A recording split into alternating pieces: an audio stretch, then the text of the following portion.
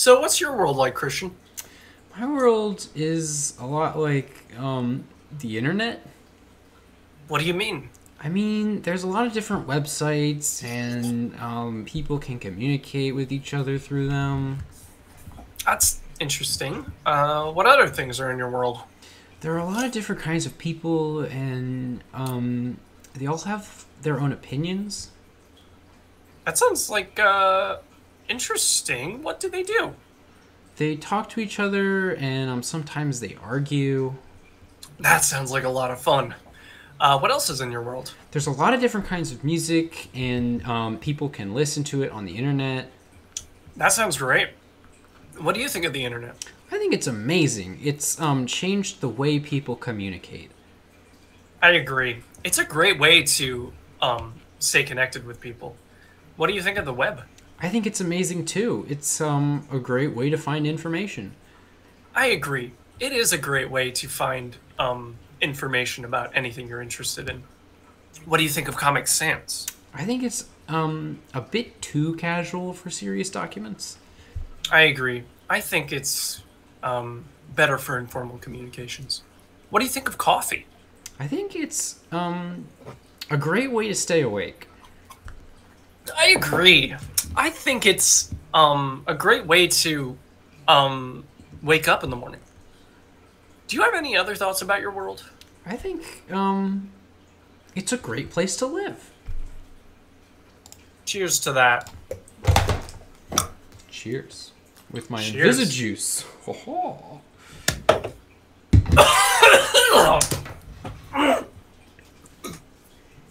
Excuse me. Welcome, everyone, to the podcast with the specific letter, the 11th letter. The 11th The letter, K. Unicode, ASCII code 75 and 107. Yes. Depending on caps lock, you know? Exactly. Yes. We're back with My PodKaSt friends, with a we're K. back. It has been like 6 months. Maybe since 7. We've done this. Yeah. What are we doing? We're getting a new house and living and That's figuring stuff correct. out. In fact, we are roommates now. We live This is together. true. We're actually right. Oh, wait. You're up there. Yeah, I'm not. He's down there. He's actually right there. I can hear a muffle of you. Oh, I wonder if that came through my mic. So welcome back. We have to mention, obviously, for people who are new here, that whole bit at the beginning was GPT-3. Yes. Thank you, Weird Neural Networks, for generating an awesome intro to our podcast. Yes, thank you for coming on our podcast yet again. GPT-3, we'll have to talk to you sometime and just thank you. Yeah. Just in person specifically. Maybe with Luna at some point. We can have an intimate conversation. Live. Have another conversation with Luna. Yeah, we should have her on again for sure. For sure. We have something very, very exciting We do. that we have never, ever shown anything like on the podcast before. This is true. And it's something that you can have yourself. Soon, maybe by the next Soon. podcast. Soon. You got to get it set up. Ladies and gentlemen, do you know our third segment on this podcast, of every podcast, is What's Your World? The time where we come up with our own world, on our own, improv, out of nowhere, and describe it in vivid detail. It's true. Ladies and gentlemen, I present to you What's Your World? The book, the movie, the podcast in ink. Look at that. Look at that. That is a straight up book right there. So Christian made this book. That was straight up, this is Christian's work. This is months of Christian's work. He made this as a gift to me, which was amazing. Yeah. And it has plenty of things to catch your interest and get you to give us money, your money, please. If we ever start a Patreon, maybe we can have like the video of like the reveal when you open the gift on the Patreon, so only people that have access to it can. That's a good idea. I was left speechless. Yeah. So Christian, how'd you make this? So What's in it? yeah, I got the transcripts from our episodes, and I manually edited them so that they could be human readable because some of them were not, and they spelled my name wrong. And your name wrong too sometimes. Stephen with a PH is heresy. That's not a name. It's not a name. It's Stephen. Not a real name. Sorry. And then me complex. and a select few of my friends worked on illustrating each of the episodes and each of the worlds rather. So yeah. Check this out. This is my personal favorite illustration. This is from a world called Communication Chords. I can't tell you the podcast number, but if you go back a page or two, you should be able to see.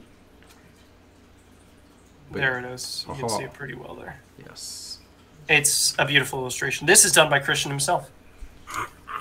No, that one wasn't. Oh, this is Pan. This is That Pan. was Pan. Yep. This is my sibling. Sorry. Yes. There's a lot done by Christian, a lot done by Pan, who's my sibling. There's some done by Dietrich's brother, Dietrich, and his sister. Episode 6. This is episode 6. Yes, episode 6, Communication Chords, was my world. And Yes. then Pan illustrated it. And then this is... You picked my favorite illustration, so I'm going to pick probably one of my other favorites. It's so hard to pick, but this is one done by Dietrich, my brother, and this was my world that I came up with in, I believe, episode 11. And I'll try to get here. I think I have to have my face in the screen. Yeah. But this is Flub the Cosmic Drummer. So, Yeah, it's cool stuff. such a good one. Dietrich comments on how he couldn't tell it was GPT or intro. Yeah, GPT is terrifying, actually. Yes, this is right, yes. So it's actually terrifying because we spent way too long trying to get a good intro because they were too accurate. We were like, this is boring. This is just podcast words. Yeah. This is an actual transcript. I'm reading what we're about to say later. And it was just like boring. It didn't even sound interesting. So we had to go back to an earlier version of GPT-3 and turn up the randomness, crank it. Yep. It was insane. And add coffee into the discussion so that it would actually... Add coffee. We called things, it was we added avant-garde, goofy. Like, we had so many keywords to try and get it to be weird. It took a lot of work.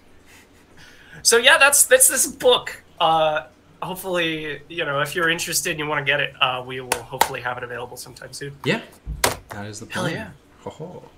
And now... Christian, it's been so long since we talked. It actually hasn't, because we tried to do this podcast and it didn't record my audio, and we are restarting it. We are. But I don't care. It has been a long time since we actually had a discussion and went through this the whole podcast. I'm excited. So, our topic for today is right, ladies and gentlemen, on the screen below you. Right there. Yes. Why you don't even see my finger? That's so weird. Is Web3 the next best web? And to answer that question, we actually have to preface and kind of define some things so we can actually answer the question and then talk about some adjacent topics that are also very important. So we're going to start with the history of the web. And as we know it, the web, the internet, it's a bunch of connected devices. Back when the internet was a wee bab, it was a bunch of small static servers. So people would host like an individual website, just some HTML, maybe some other types of documents, but it was all static and locally hosted, typically for organizations. And then generally, just to give a visual aid, that looks a little bit something like this. Except all the things that are moving, mostly basic HTML, text and links. So basic wikis, basic blogs that are just static, you're not interacting with too much except the page itself, images, that kind of stuff. And then in by around 2004, there's this big boom, and the internet got popular. A bunch of people created services and stuff. So the web became more of a platform, more of a system as a service. And they were larger centralized platforms that would distribute content, and it would be more dynamic. And that's kind of where we're at. We're on the verge of maybe something new. And so that brings us to the question of what is Web3. We have a couple definitions just to clear some things up. There was a Web 1 and Web 2. Did you specify what Web 1 and Web 2 were? Right. So Web 1 is like that static, that old like 1990s static website that would be hosted typically locally, but it could be accessed on the internet. Generally, it's just information. Yeah. You know, it's not really interactive. Yeah. Yeah. Web 2. Web 2 is this system as a service, kind of a platform. They're more centralized, larger businesses that are distributing content, allowing Like connection between YouTube, people. Google, Facebook. This is a service. I'm not going to show you my recommendations. No way.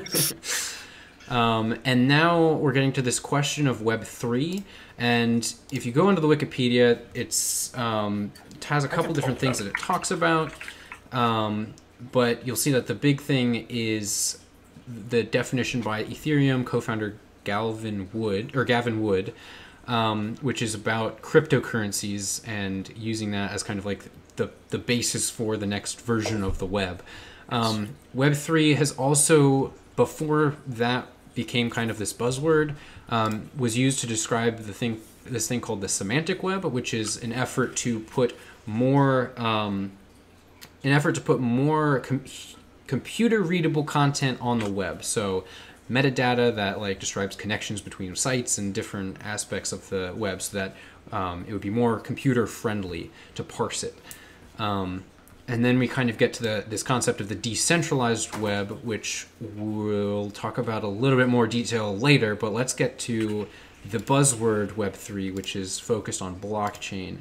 Yes. So do you want to start with defining, well, I guess, I don't know, we can kind of define Web3 and then you have a thesis that you want to Yeah, I want to sort of set out my thoughts. So Web3 is it's a movement and an idea, which is basically this passion a lot of people have, and this concept that all the entire internet is going towards this, where internet services are going to be, one, decentralized, and two, they're going to, at a basic level, rely or depend on cryptocurrency, specifically. Yeah. Cryptocurrency being things like Bitcoin, Ethereum. You've probably heard of Bitcoin. And these are intimately related with NFTs too, which I'd like to talk about. But my thesis for today that I present to you is that the Web3 movement, as they are pushing Bitcoin and Ethereum as it is unethical. And it is not nearly as exciting as the other decentralized stuff that's going on right now that is not Web3, but has so many things to offer you and so many things to enhance just straight up living in this modern digital age, if you like the services that are already available to you, like YouTube and Instagram and Twitter. So there are exciting things happening, and they're not Web3, and that's my other point. All right, so we've got your thesis. Let's talk a little bit about blockchain technology, right? So when we talk about blockchain, we are talking about a decentralized service, kind of. We have a bunch of different computers that are communicating with one another, and they agree on this ledger, which is a list of transactions, and sometimes there's data incorporated in that. And the most popular blockchains, which would be the ones you mentioned, Bitcoin and Ethereum, use proof of work? Proof of work. Right, which is basically the computers are hashing and figuring out what this hash is, and is using a lot of computing power, and then once they get it right, then they submit it to the ledger, and then they get some sort of payout from it, and it's solidified there. And the benefits of this are that it provides anonymity to like privacy to individuals who are doing transactions. There's downsides to that, which we'll get to in a second. And it's decentralized, so you're not relying on like a single organization, like a government or a single company as the backbone of your transactions. So those are kind of the two primary benefits to the structure of the blockchain. Anonymous and decentralized. Yeah, anonymous and decentralized. And then we're going to talk about what's not great about it. So why don't you start with the environment? Sure, yeah. So blockchain, this is by far the biggest argument against the biggest cryptocurrencies. They require the way they work is that in order for the blockchain to work, in order for Bitcoin and Ethereum to work, people have to be mining it, which basically means they are running computers on an algorithm that is really, really hard to do. That's what they're doing. You need a lot of computing power for it. So that's energy, time, and you need a lot of, if you want to do it, if you want to be very prolific in it, you have to buy a lot of computing machinery. You have to buy a lot of chips. You have to buy a lot of GPUs and stuff to run those things. So here's the problem, is that it's not like, you can't just say it is hard to mine Bitcoin. Like, there's a level of difficulty that is hard to reach, and like if you reach that, then you can mine Bitcoin. That's not what it's like. What it's like is that Bitcoin mining maximizes your energy usage. Like, you are incentivized to maximize the amount of energy you can use, and maximize the amount of chips you buy, and maximize every kind of thing that could contribute to waste and damaging the environment. So we are an incredibly, incredibly power-hungry society globally right now, and it's just been increasing over the years. And part of that destroys the environment. Part of it is just not really, it's not really sustainable at all in terms of our demands, what the technologies we have right now. And in 60 years, like, if we don't have a huge breakthrough in technology, like, the world is that your phone? Okay. No, that's my normal alarm. That's not for this. Oh, okay, okay, Yeah, okay. If we don't have a huge breakthrough in energy technology, we are ruining our world very quickly. So that is what I find fundamentally unethical about the big cryptocurrencies as they are now. Right, but like, I guess there's two things, right, about that. Is one is, if there was a good reason to outweigh that huge cost, then it might become worth it, right? But as we're seeing, it's like it provides privacy and it provides the decentralized aspect. But what is the big kind of benefit to it, to society? Like, what is the big benefit to society from these blockchain technologies? From blockchain? Yeah. So there are benefits for sure. So Bitcoin, for instance, just Bitcoin alone, it is an anonymous way to buy things. So people who need to purchase things but cannot do so in a safe way due to if somebody can track their purchases or anything like that, if they don't want the government finding out, they can do it anonymously. Mm-hmm. This is good and bad. A lot of people want this because they believe that privacy, like absolute privacy, is a right, and they want to fight for that value. But the thing is that the vast majority of money that runs through Bitcoin and is used in these anonymous transactions is money spent on illegal things. Is money not just illegal, but unethical things.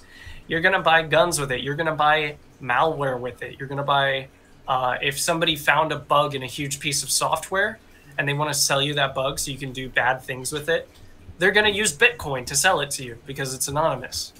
Right. It kind of suffers some of the same things that torrents suffer from in that decentralized nature. And we'll get to torrents a little bit later.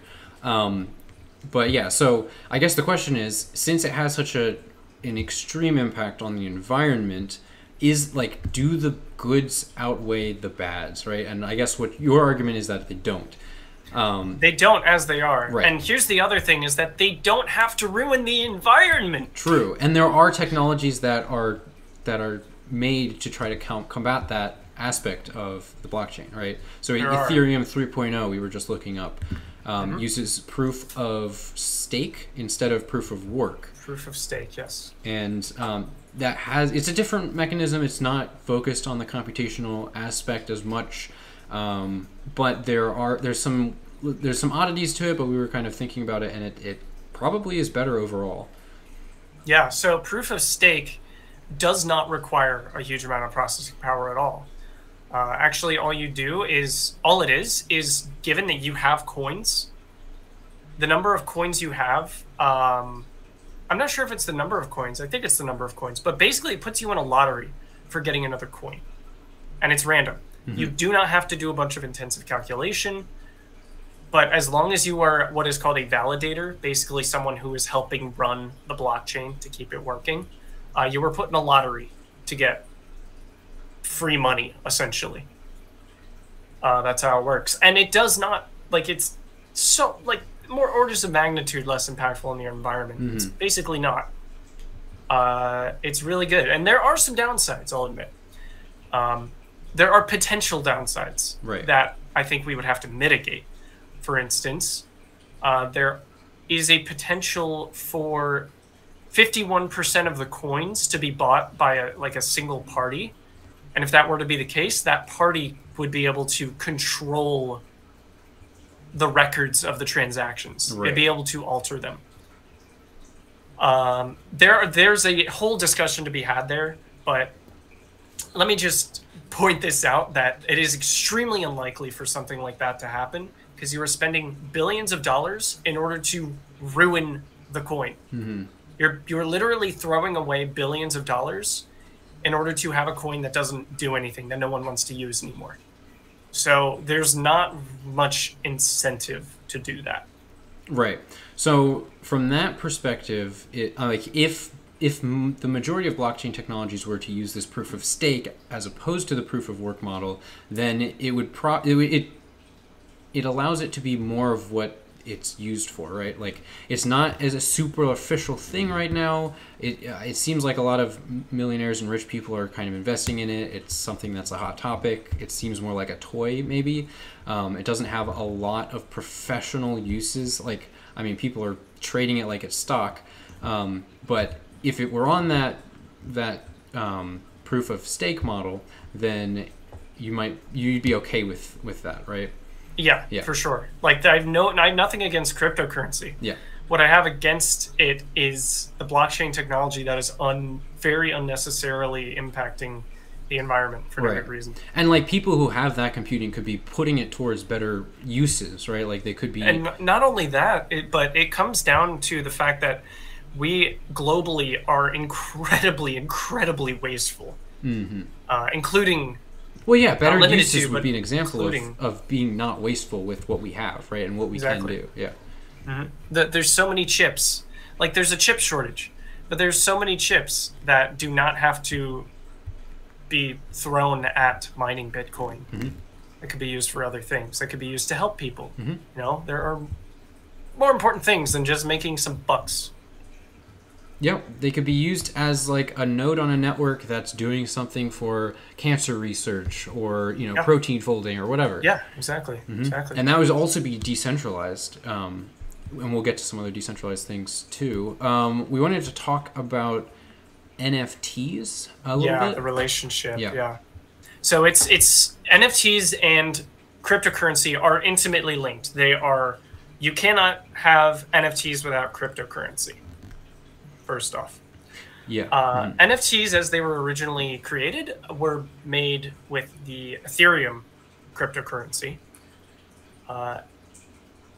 NFTs, there's so much hype around them as of recently, and there's also a lot of hate about them, by the way, on Twitter and YouTube. If you look up NFTs, it's I think it's important to just note that the whole topic of blockchain and NFT, just like separately and together, is very polarizing in what you find in people's views of it. Very, very, very, very. So here's an example of a NFT collection. These are 10,000 uniquely generated characters. No two are exactly alike. Each one of them can be officially owned by a single person on the Ethereum blockchain. Cool, right? Well, here's the problem, is that NFTs have the exact same problem as cryptocurrency that uses proof of work blockchain. They are very bad for the environment. And the gross thing about, see, if a couple people were using these, whatever. But the gross thing about it is how hard companies and like millionaires are pushing for these things. Like, Twitter wants to add them to their website. That's so many people who are going to be incentivized to use this system that is terrible for the environment. There are game companies that are investing in this and want to push for NFTs to be included in their games. And we know that gamers can spend a lot of money on games. There's an interesting aspect to the gaming side of things too. I didn't mention this when we were recording the last time, but there are some video games out there where the players actually make money from playing the game. So like the currency in the game isn't just like, oh, you bought a Clash of Clans gem with US dollars. It's an actual blockchain money. So it has some value in the world, which makes it weird. But it's interesting that you could play a game and have value in the actual world. Yeah, that's super weird, but it's interesting. Yeah, so that's a concept that would be interesting to play with. And then obviously I think you would like be like, well, if we did it on the proof of stake, it would be a better experiment. Right. It's like, it's okay to have these, like, there's nothing inherently unethical about these systems if they're not impacting the environment. Of course, even if we switch to proof of stake work, another big ethical issue with cryptocurrency is that it is a breeding ground for scammers, pyramid schemes, people who just encourage a bunch of people to pump up a coin and then sell everything. Like, it is ripe for that. And given that it's anonymous too, phishing scams are everywhere. There are many, many people who have lost tons of money, who have just one day they clicked on a link and they logged in and they didn't know it was a scam and they lost all their NFTs. And it's like, oh no, you can't do anything about it. That's it. It's actually vastly less secure in some ways than something like USAA or some other bank, where you have you have insurance with central authority. Right. They know that they're on the line. They're responsible. They beef up their security because if you lose money, they have to pay you back a certain amount if you're scammed or if somebody breaks in. But cryptocurrency does not have that at all. So you make one wrong mistake, you can literally lose all of your money. Yeah. Also, like, you just made me think that, like, if you compare the blockchain to like a stock market, or the cryptocurrencies to a stock market, it's very different because in a stock market, you can kind of point to the people. It's not anonymous. You have to like register for an account and that kind of stuff. So they can be like, oh, these people are the ones that are trying to short the stock or whatever, and then you can get into trouble with whatever government the stock is based on, or a group of people in the case of GameStop. True. And whereas with the privacy of the blockchain, you can't really point back to the people who caused the problem. Not at all. Yeah, they get off scot-free practically every time. There's only one instance I've heard of where they did not. And that was some creepy BS with the government where they somehow got into their Bitcoin wallet and they never released how. But they stole millions of dollars by using ransomware, and they got it back, or a lot of it back. I think the FBI or CIA did. Interesting. But generally, it's basically impossible. You can't do anything about it. Yeah. There's no recourse whatsoever. So if you that's the weird part about these cryptocurrencies, is that millionaires, billionaires, large organizations make it sound like this is going to be the currency of the future, when there are huge disadvantages to it that they don't talk about. Right. There are advantages, and we could use it for the purpose of anonymity and decentralization. But there is in my mind, there's no good reason to have this be the main currency in any way, or even to rival something like the US dollar. Sure. Because there's so many systems in place that protect us that we don't even know about, that we don't even pay attention to. And you have none of that with cryptocurrency. Yeah. So honestly, I love the idea as much as the next guy. And I would use cryptocurrency, if it didn't negatively impact the environment, to do certain things, maybe. Yeah. But otherwise, there's no good reason. But let me point out that there are cryptocurrencies that do not negatively impact the environment. People have already created many cryptocurrencies that use proof of stake. Ethereum is moving to it, for instance. Ethereum 3.0. The founders talk about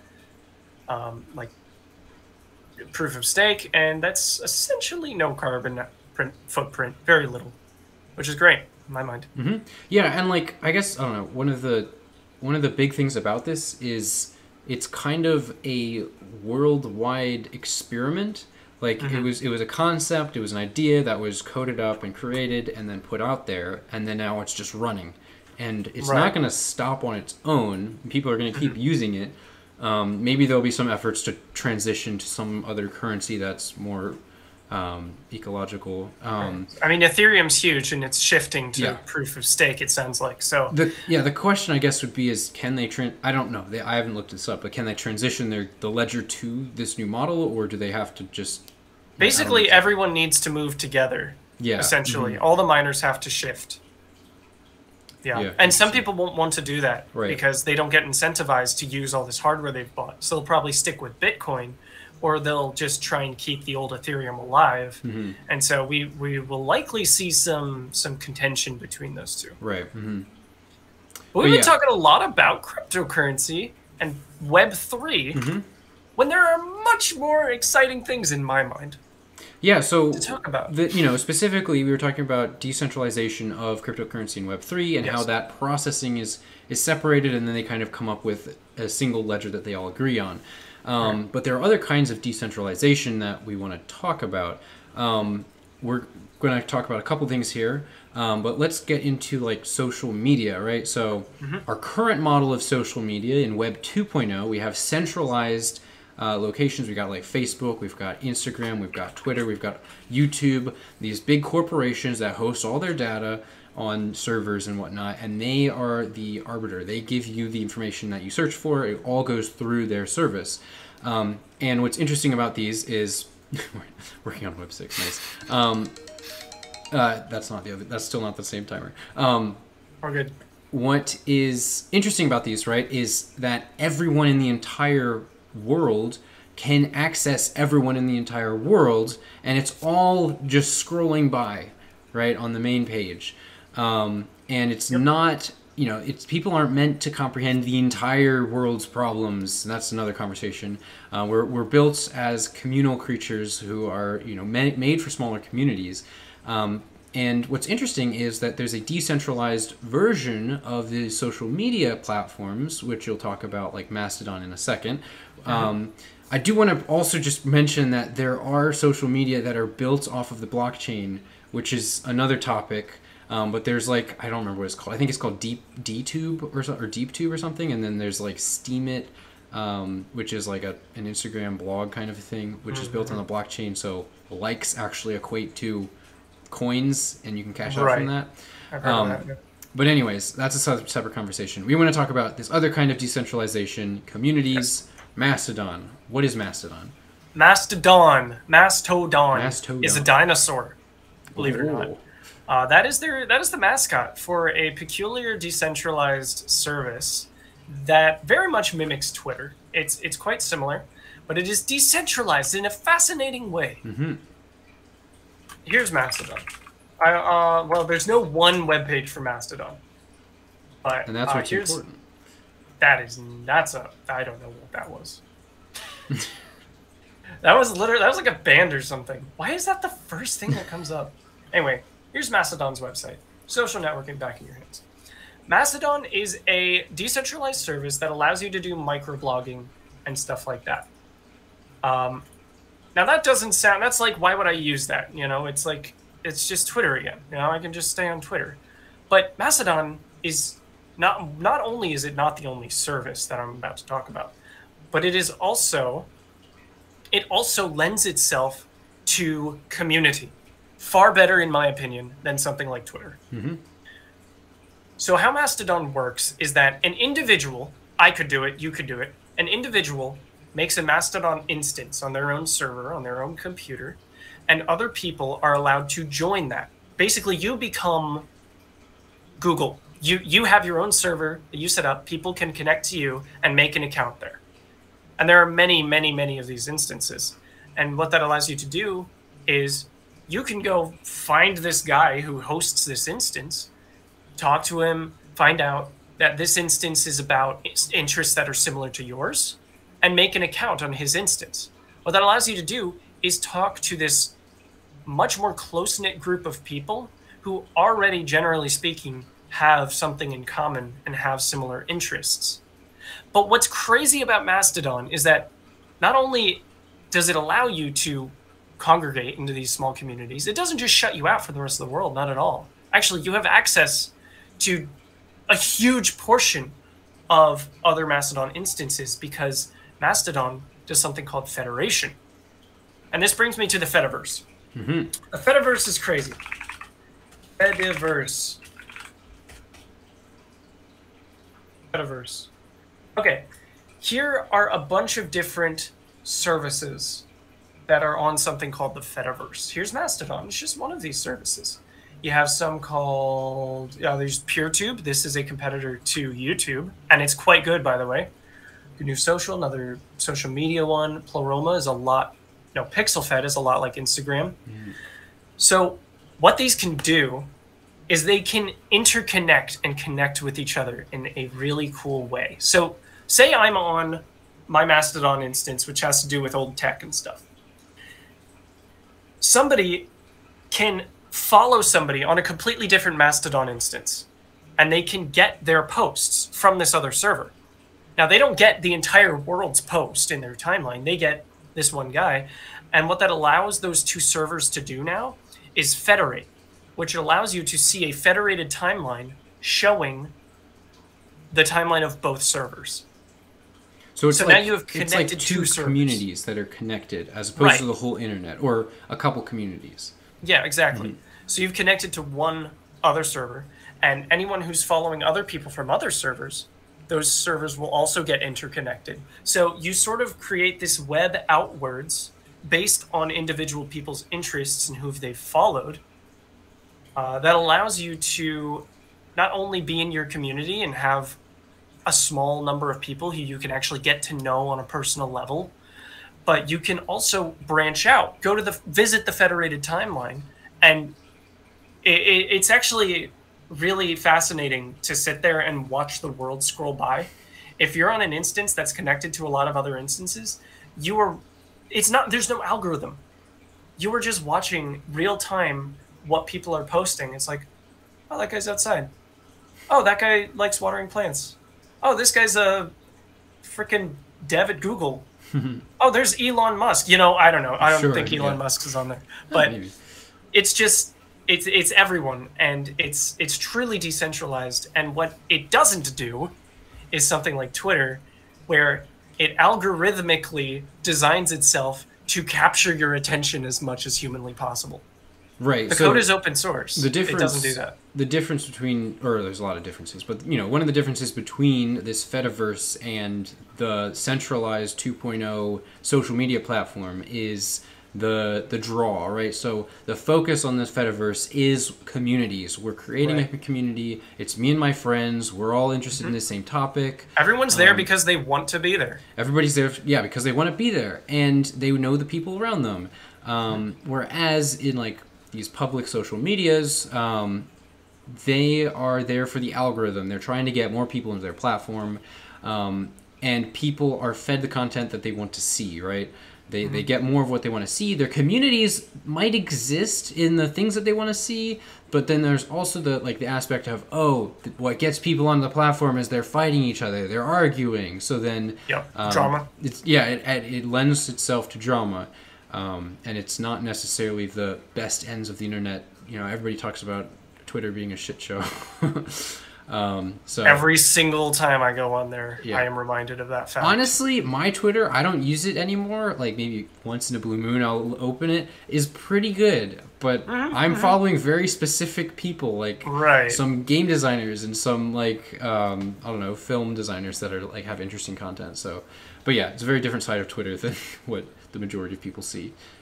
Just scroll through one of the trending topics and go into the comments. Wear a hazmat suit. Put 3 masks on if you have them. Just do everything you can to protect yourself, because it's very toxic. Yeah. So it's the intention behind it is fundamentally different. The intention behind Twitter's algorithm and how it works and what they want is for you to be a captive audience member. Right. They're literally capturing your attention in every way they know how in order to keep you there for longer and get you distracted by it. Oh, I'm bored. I'm going to scroll through Twitter. how many times have you tried to do some work? Now, I don't scroll through Twitter. My poison is Reddit. But how many times have you tried to do work and you're bored and you end up scrolling through Twitter, right? And then half the time you get upset because there's some horrible, stupid argument happening in the comments with two brain-dead idiots. Sorry, I'm a little passionate about this. Point is that Mastodon is not like this at all. I am a member of, I guess I shouldn't say just so I don't, because I don't want to flood it. That's the thing, is that Twitter is everyone. But like the instance I'm on is like, I know a couple people like fairly well, you know, there's a couple more popular people who post more often, but like, I just send messages to who I want to. I comment on their posts and I get to know them a little bit. It's a personal feeling that I have not gotten from any other social media. Period. Yeah, and if you're interested in Mastodon, you can look up different, like a list of servers that might have interests that you're into, and Absolutely. you can find it there. So,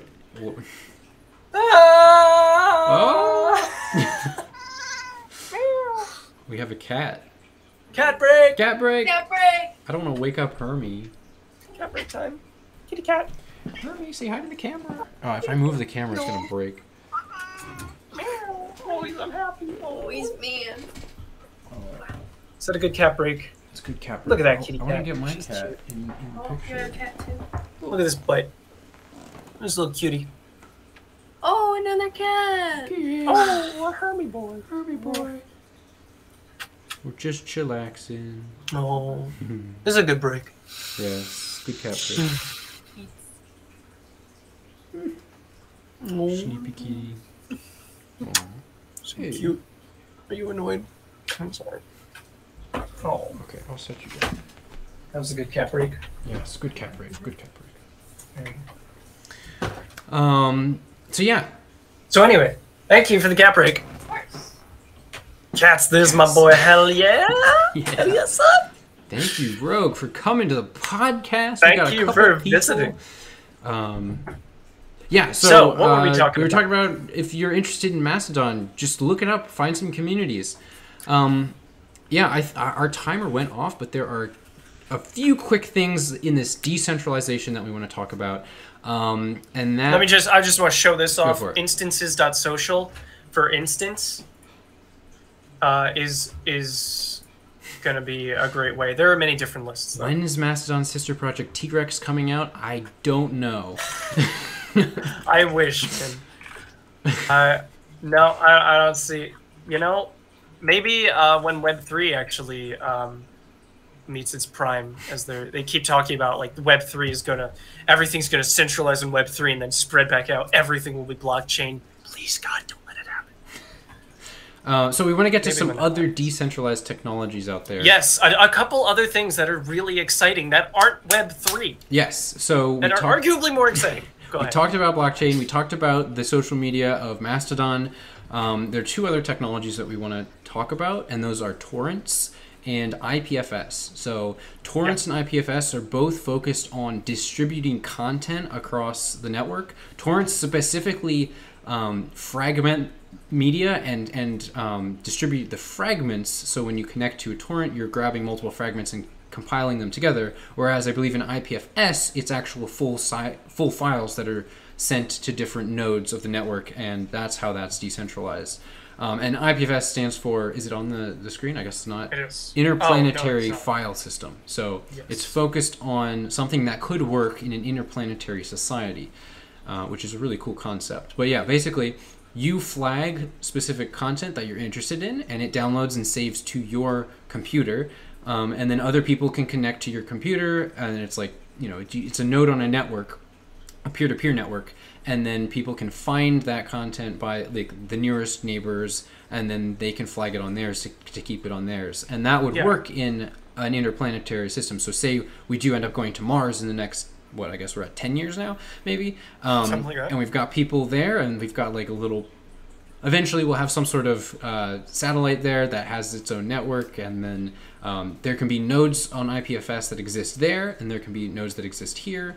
There's that 15-minute delay of communication. We have some nodes saved here; they get saved there, and then they're distributed in that sense. But, yeah. So basically, how it would work, just to break it down, is say I have a file, and it could be an HTML document. It actually could be a straight up web page. Mm-hmm. I would basically host it on my own machine on IPFS, Mm-hmm.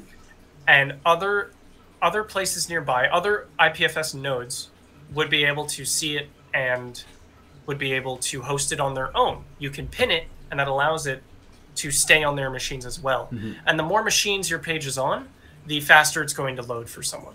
So it can take a while for something to show up on IPFS when you first upload it, because no one else is pinning it. Right. It needs to be found. But this is perfect for this use case of long distances like Mars. Yeah. Because say Wikipedia, right?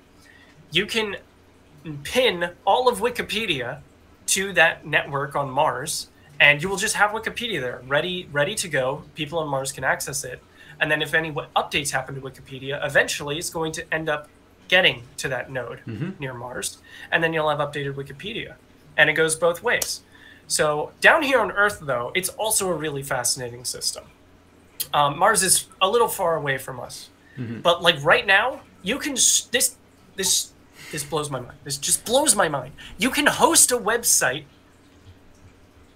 everywhere. For free. For free. Everywhere. Yeah. So it'll be running on your own...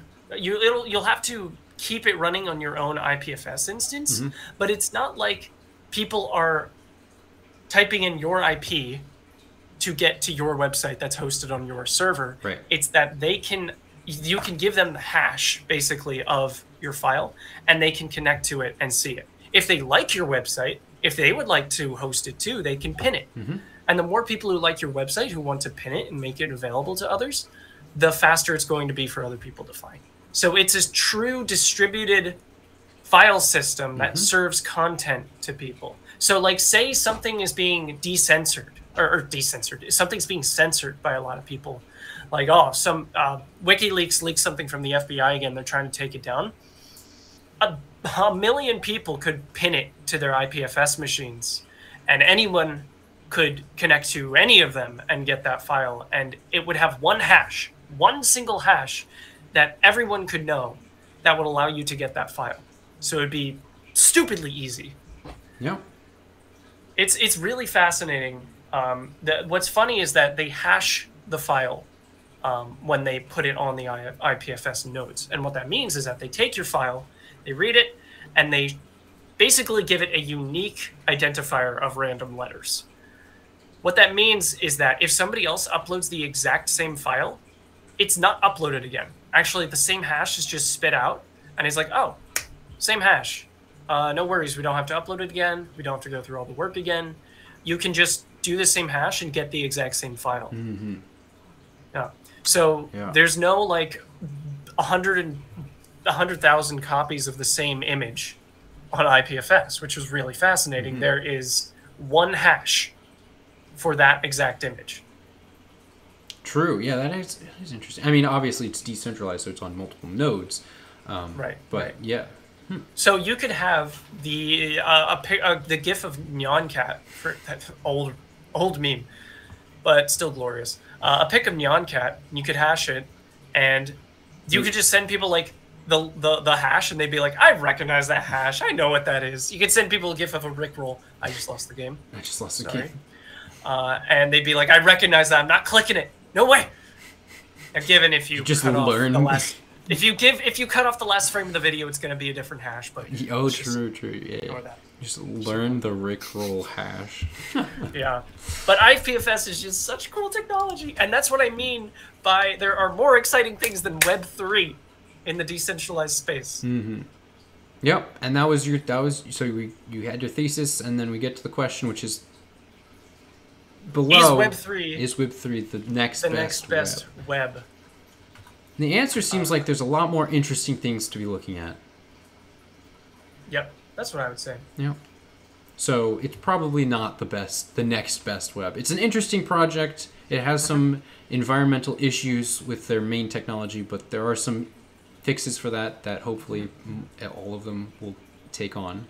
And I think in the end it has uses, and it can be used for good or evil. As everything can.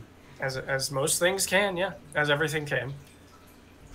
And that's it. See, that's the thing. It's overhyped. Yep. Go check out Mastodon. Check out the Fediverse in general, which I didn't actually get to talking about. Look up the Fediverse. Mastodon is just a part of it. I didn't talk about much of it. There are more you brought up services than Mastodon, and you can actually have one account on all of them. You can use one account on Mastodon for all of the Fediverse services. So it's a little bit like Web3, but better. Anyway, that's my rant. I do have one question about the Fediverse. I don't know if you have the answer, but because there are multiple servers, you could create an account on multiple instances, correct? Yes, they would just be different accounts. Can they link? Can you link them so that you can see both threads or content? Well, you can you it's can open have a source. client that could you can get a client. Okay. Like I have a client that just has both of my accounts, and I can just switch between them. Okay. It's called Tusky on Android, similar in name to Mastodon. It's a great app. So you could make your own client that just combines the feeds of both if you wanted. Yeah, that's cool. Absolutely. Yeah. Nice. All right. Nice. That concludes the first segment of our podcast. Concludes it so hard. That was a good ending right there, man. I think so too. We are moving on to Late Night Sock Talk. This is the Late Night Sock Talk, the only talk with the latest of Night Socks. This is true. Oh, goodness. Is our frame rate choppy? I think I might want to cut the overlay that we have. I think. Really? Yeah, I think. Oh. I'm gonna actually just minimize. Yeah, that's affecting frame rate. Sorry, the glitch effect. Oh, that was ruining our frame rate. Yeah. Oh, that's funny. Late Night Sock Talk. So yeah. You can see the new and improved banner below. We have vastly improved our technology here. We have invested 12 Bitcoin into this banner right here. Yes, 12 Bitcoin. Somebody already had created it, so we just had to buy it, clearly. Right, exactly. And now it's ours, and no one else can take it, okay? So no screenshots are allowed, okay? Yeah. It's mine. I own it. Unless Comic Sans tells you otherwise, because they are the central source of everything. That's true. I mean, anything decentralized is always centralized to Comic Sans. Yeah, because they own the majority of the universes. Right. They own 51% of the universe, so they can just kind of say what happens. Yeah. Change reality at will. So unfortunate. Yeah, it is. It is. I mean, we're working on it. We're working on it, but that's not important, Stephen. It's not. We have a very important thing to talk about, the Late Night Sock Talk. Hell yeah, we do. Right? Right? And that is, why are cats' feet so adorable? I have written 12 of the papers I wrote in college were on this topic. Right? For my English major, along with my computer science and math minor. Yeah, and tell me, what are the 3 most prominent nouns in those papers? The 3 most prominent nouns are obviously toes, patella, and cosmological. I couldn't agree more. If I were to write 12 papers, those would be the top 3 words. I make sure to fill the top half of the first page with just those words. Making putting a couple prepositions in there to make it somewhat readable.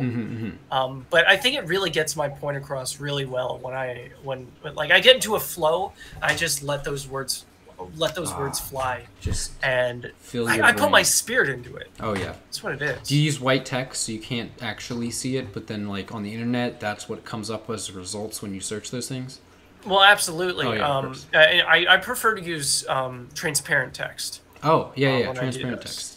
Yeah, transparent text. Yeah, along with your transparent water bottle. Exactly. Yeah, they're fundamentally the same thing. I mean, basically, you just pour this on the page and then it's done. Exactly right. All you need to do, you just need the right H2O to USB converter. Yeah. And you just pour it right in there, and it like I can't see the text when I write it. I don't know if I'm making typos. I'm glad Word has the red squiggly lines. Yeah. So then you just backspace the whole word and retype it. Exactly. Yeah. Because I just don't know. But yeah, the cosmological properties of cats' feet. blow my mind every single minute of every single day of every single week. Well, you know what's interesting about that? I What? think their feet are the primary source of causing their solid versus liquid state transform. Oh, really? Yeah. I think Sure about it's that? just springy, you know, like people would be like, Uh-huh. "Oh, it's the fur, they're squeezed and they're wiggly," or it's their like the way their spine is structured. But no, I think it's the feet. The feet, it's just a small portion, but it tells you everything, right? Their feet, Well- like, you notice how when they're laying down, all four of their feet are touching each other. And Yeah, they, like, curl absolutely. around, right? They Like, just yeah, it's. I think that is a primary point. It's like they're liquid. Their feet just together. they form into one unit. Exactly. A lot of the time. Yeah. You know, I have actually, like, I can prove to you that they are liquid. Like, I have drunk a cat before. Oh, I have not experienced this, but If you get a spoon, it has to be not a spoon, a straw. If you get a really Right. long straw, it has to be long enough that you don't, like, scare them and disturb them, because they have to be asleep. right, so you have to be That's- 4 feet away, right? Exactly. Yeah. Exactly 4 feet away. Yeah. No closer, no farther. Yeah. They are only in their fully liquid state when they are asleep, Mm-hmm. in deep REM sleep. Yeah. So if you can get that straw, line it up, and just... You can get a nice mouthful of cat juice. Okay. Mm-hmm. And don't ask me how it tastes. Just don't. Don't? Okay. Your second word was patella. Does it have anything to do with that? That was one of the topics that I wrote a lot about in the paper. Mm-hmm. It's going to be published. It was my PhD thesis. Here's my thesis paper about the patella and how it ruins the entire flavor of the drink. It's such a shame. You know, if they didn't have that gross, sour patella, it would be a delicious beverage. You know, we could get rid of the raging overpopulation of cats by just consuming them. But no, of course they have to have these disgusting patellas. Like, tell me, have you tasted your patella? I know you have. Like, how does it taste? Why are you assuming I've done this? What? I have. Speak haven't? for yourself, my guy. Oh, I'm sorry. I'm sorry. I didn't mean to offend you. I just, like, I thought that...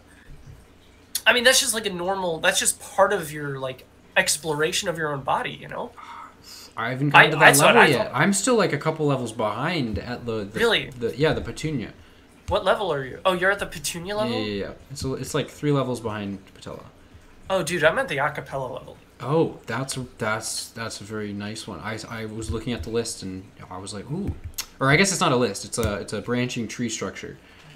How to Yeah, explain? you should. I mean, but you're like up here on the tree though. Like you're Yeah. older than me. You should get on that. What's your I've- next thing? What's I've your been. next I mean, thing I'm to explore? exploring the left side of the tree more. Oh, okay, You know, okay, left yeah. brain topics, and the right brain is a little bit different. But yeah, the next thing on the farthest next thing, or like the next lowest thing? The next thing you're looking at. Exploring. The next thing I was looking at exploring is aglets, actually. Oh. Yeah, where are those on the body? Are they inside? I think didn't go down that they're branch. in your toes. Oh, damn. Yeah. So you So have feet stuff. feet stuff. Yeah, you have to nibble a little bit. You can expose the aglets. You could purchase external aglets too. Is that other people's aglets? No. External versus internal aglets. Internal is inside of your Oh. body. External is like a fabricated thing that you okay. put on your feet, or you can stab. But yeah. So, what are the legal ramifications of that kind of adventure? Because I've heard of some sus things. You know, you should buy aglets with Bitcoin if you're going to get external ones. Right, and then you need to go to Anonymity. Texas and make sure you are in a private residency before you do any sort of exploration. Otherwise, there will be cameras watching you, and Comic Sans will know. So, Oh, damn. But Comic Sans refuses to watch specific private residencies in Texas until 2023, when in the timeline they'll actually realize that Texas was a loophole. Oh man, we gotta get. So it's a rush. We actually have to. So we need to get down this branching tree We do, pretty fast. yeah. Dang. I don't And know then we if can I'm gonna... decentralize our knowledge and spread it to other people. That's fascinating. We should put it on IPFS. Just throw it up there. Mm-hmm. Absolutely. The anti-Comic Sans IPFS.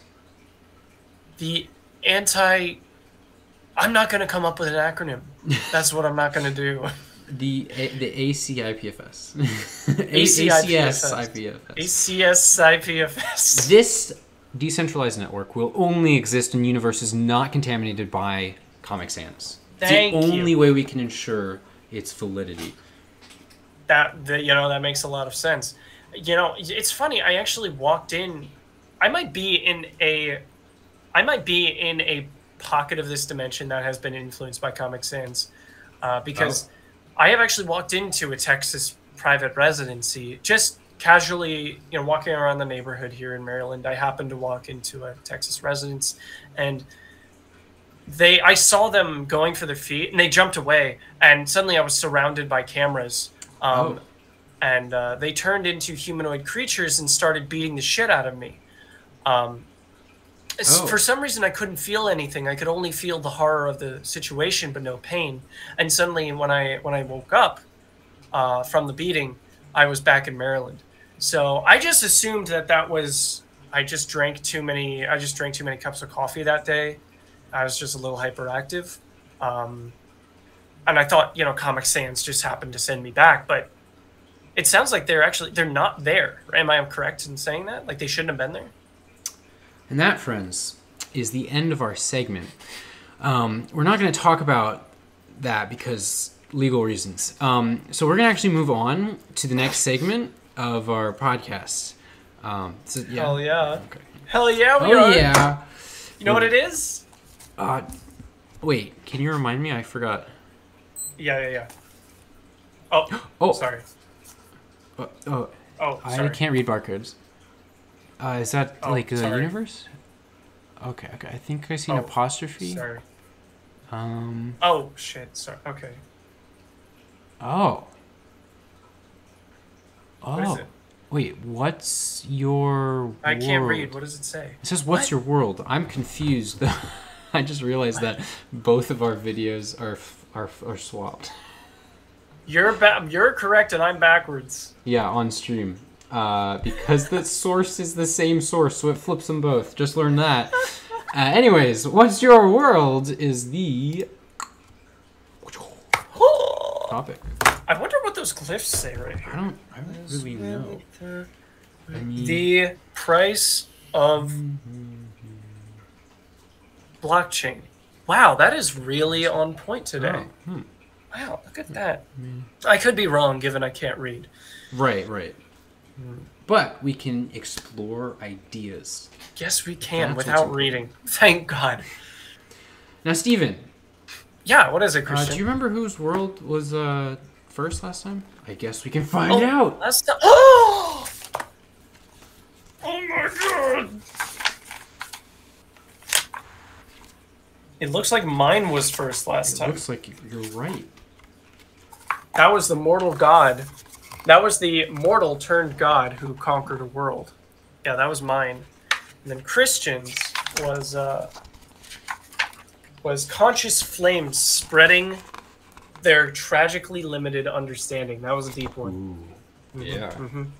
Yeah, so it sounds like it's actually your turn to explain this world without any words, please. I can't read. I'll use no visual words. Thank you. So, Christian. Yes.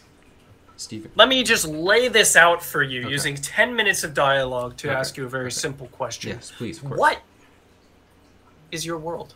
That was so quick. Wait, did 10 minutes just go by? Yeah, that was 10. Oh, damn. All right. You must have zoned out or something. Yeah, okay. I just got the last sentence of what you just said, and it was, what's your world? Okay, so that's the important part. Okay, cool, great. But please. Okay. Steven? Yes? My world is a world of jelly donuts. All right? We got jelly donuts, except these jelly donuts are cut in half, and they're scaled up so that you can jump into the jelly like a swimming pool. All right? We got different kinds of jelly donuts. We got your normal like strawberry jam, jelly donuts. We got your Boston cream. You can jump into this nice thick cream and just consume it. The cream. Oh my goodness. You can. There are obscure donuts though, right? So you got like these metallic donuts with water in them. So it's like a real pool, but it looks like a donut cut in half. Yeah. So it's delicious. It is delicious. And there are donuts made with spikes and thorns and sap as the filling. These donuts are interspersed in three-dimensional space at different angles. There's no gravity except for around the donuts. So when you're on a donut, you will land on the donut. You can jump off the donut, be released from its gravity, and enter another donut's sphere of influence. Or should I say torus of influence? Because these are donuts, my friends. And toruses are important. You. Oh, yeah. And these donuts are all slowly kind of twisting and spiraling around each other. And it's just... it's mystical to the eye to just observe, lay back on your floaty in your donut pool, sipping whatever choice of filling you're surrounded with. It could be cat filling, my friends. Oh, shit. Liquid cat. And just observe the beauty of toruses spinning around you. In this world, you are never the center of the world. You are always rotating around a fixed point that you have to look for. But these fixed points are many. It is not a single fixed point. You will find yourself at one point rotating and pivoting around one point, and then around another, and then around another. And these points have a very significant impact on this world. Really? How so? So these points actually determine your emotional state. What? Yes, these points are spread throughout in patterns, not unlike stars of our universe. And they follow them in like a constellation-like pattern. And it takes millennia to get back to the beginning of the pattern. So people are still trying to figure out how exactly the current fixed point is determining the current mood. But they do know some of the subsets of patterns that exist in these fixed point rotations. And Steven, this donut verse is my world. I got lost in there for a minute. Did you get lost in the sauce of a donut? Not only did I bathe in cat fluids, but I got dizzy imagining the infinite array of donuts spinning around in my vision, as I myself spun as well. Ah, yes. And it was like the most magical roller coaster I've ever been on. I couldn't have said it better myself. And that fixed point that you were rotating around was instilling that exact thought in your brain. Whoa. Damn. Yep. I'd like to travel around that universe. Oh yeah. Just jump from donut to donut. Find that perfect donut. Oh yeah. Oh yeah. Oh yeah. Oh yeah. Now, Steven, I have a very important question for you. Make sure nobody's watching you when you answer this question, because I want to make sure it's genuine and not influenced by others. What is it, Christian? The question, I must say very, very sensually, my friends. What is it? The question is, what is your world?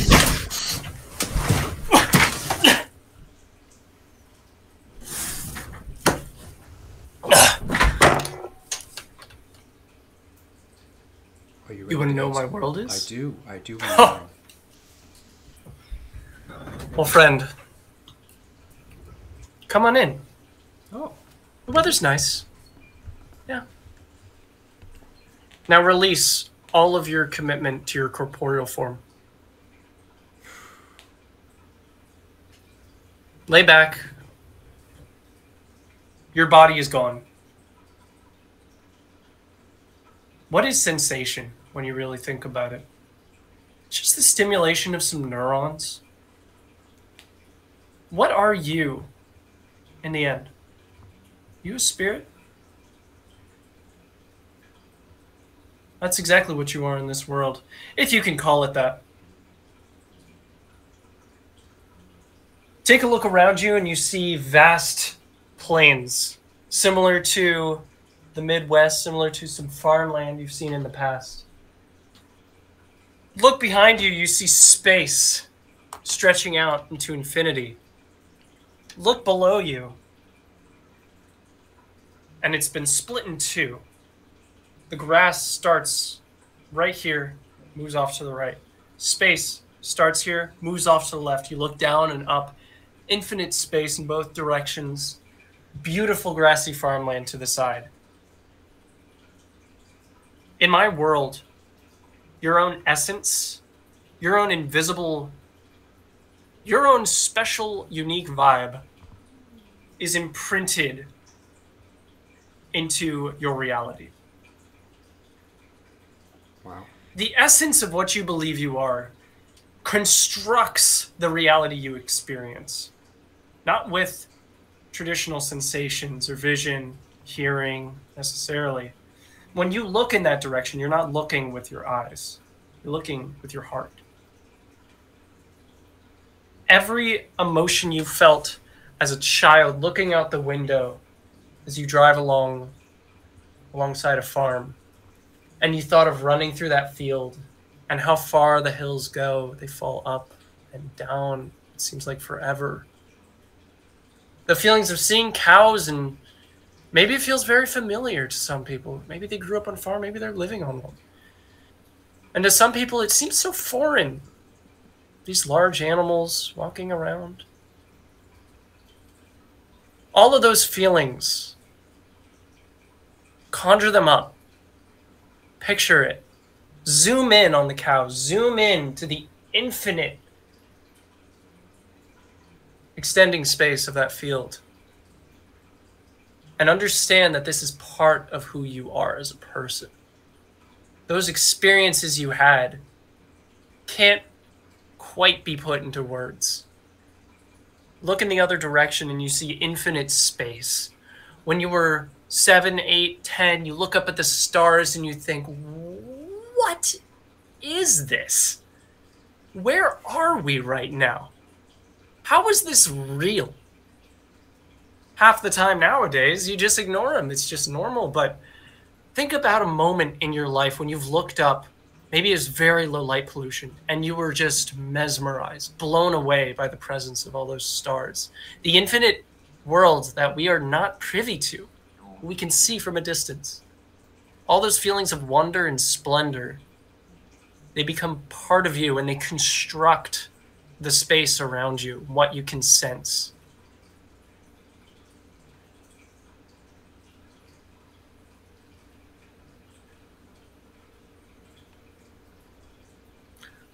Let's say you're a web developer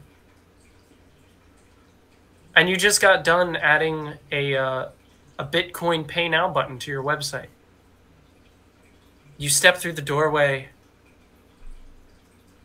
and you see hellfire everywhere. It's beautiful. You love it.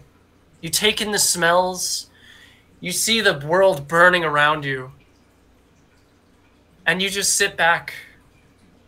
You suddenly have a pina colada in your hands. You take a long sip. You light your cigar on a flame burning beside you. This is the life. So my world is something that constructs your own core memories, the vibes that you've forgotten from your childhood into your own perceivable reality. Wow. That's my world. That is like a roller coaster times a million. It'll break you. I don't think I can comprehend your world. I think your words are like perfect, yet they get to me and I'm only perceiving like half of them. I'm only comprehending half of them the way that you can experience it. I just have to go there. I'm just gonna have to go there. It's something you just have to experience for yourself. I believe you.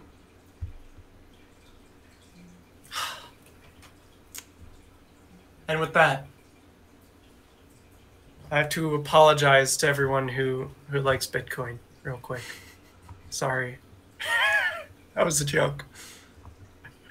What's Your World is a joke. Oh wait, no it's not. It's not. It's really not. Creating universes is what it creating is. universes. And there are jokes made in universes. This is true. Like the one If up our on universe screen. isn't a joke, I don't know what is. If Comic Sans wasn't a joke, I don't know what anything would be. Is that right? Is It'd be so much worse. Imagine if Comic Sans wasn't a joke. Google.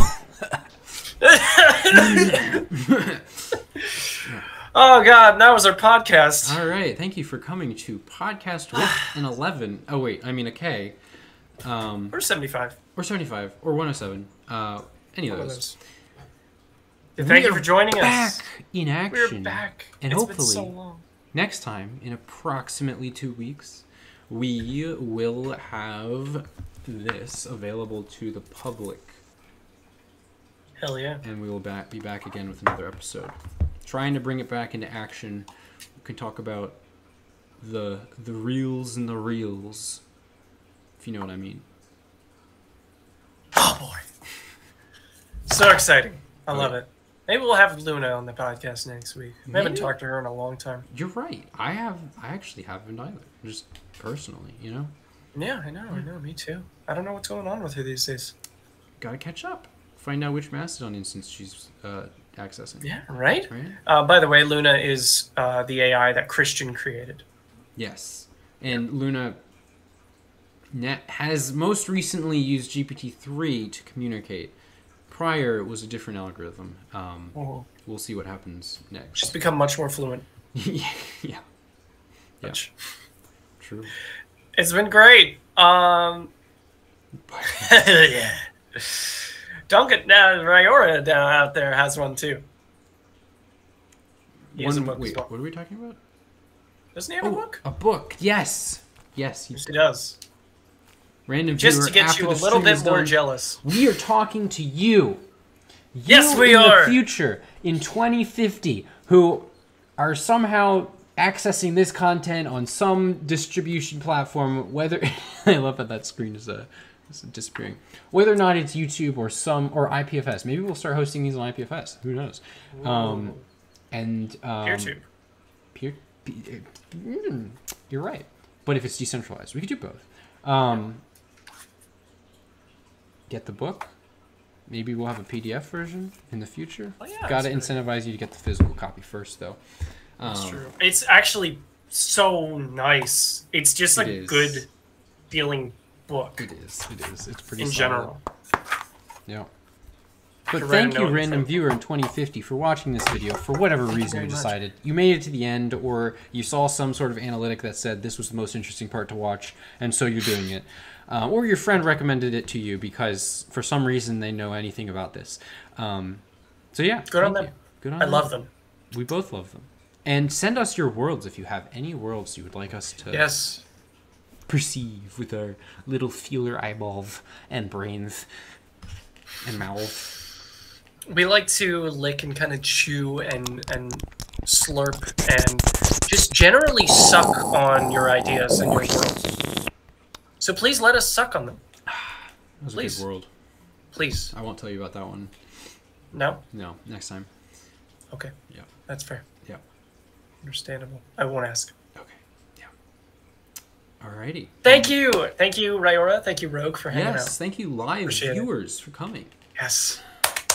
That's always fun. Ryora says, hi, 2050 person. Hope your day is going well. Yeah, hello 2050 person. How's it going? I hope this survived on IPFS or PeerTube or whatever. Or YouTube, if YouTube is somehow still around then. We'll see. I hope not. I hope it's replaced. Yeah. Really do. Yeah. We'll have a link redirect. No. So let us know. YouTube hash to IPFS hash. I don't know. That would be an interesting service to provide.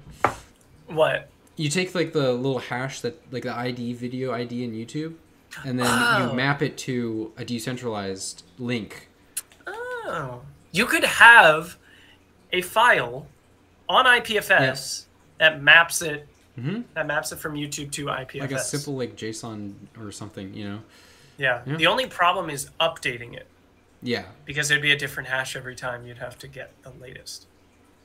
True. You could link to it on a web page that you upload. Yeah. And that web page is centralized to like with a K or whatever. Yeah.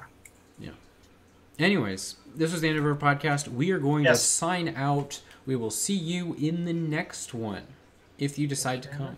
Or in the past one if you decided to go in the timeline backwards for whatever reason. Future person, if you're here, if you'd like to chat now or in a near future podcast, we would really appreciate knowing if YouTube dies. Yeah. We would appreciate knowing that. This is true. If it's replaced by a better platform that doesn't suck so much. Yeah. That'd be great. So let us know. And thank you everyone who's in our present time. Yes. We value you very much. Thank you. Have a good one, guys. You mean have a good one, guys? Have a good one. Yeah, okay.